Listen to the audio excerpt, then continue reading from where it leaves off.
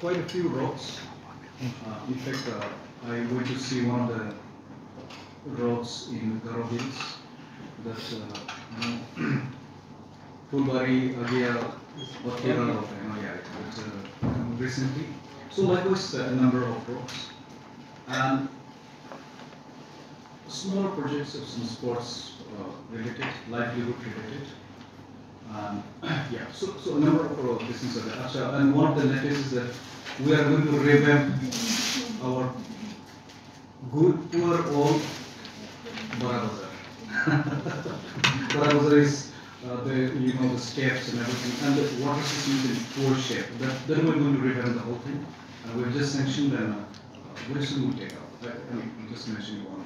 How much is sanctioned? It's about 11 CR.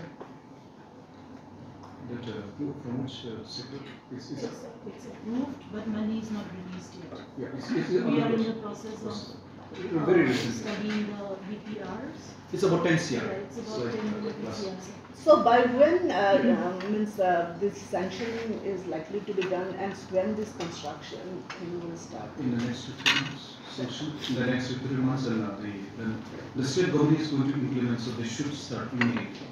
So this is part of the beautification of the Iewduh, right? But yeah, I mean, you know that I visited once, twice. The whole thing is really in very poor shape. So, but the market cannot be shifted out. It cannot go away. So wait a minute.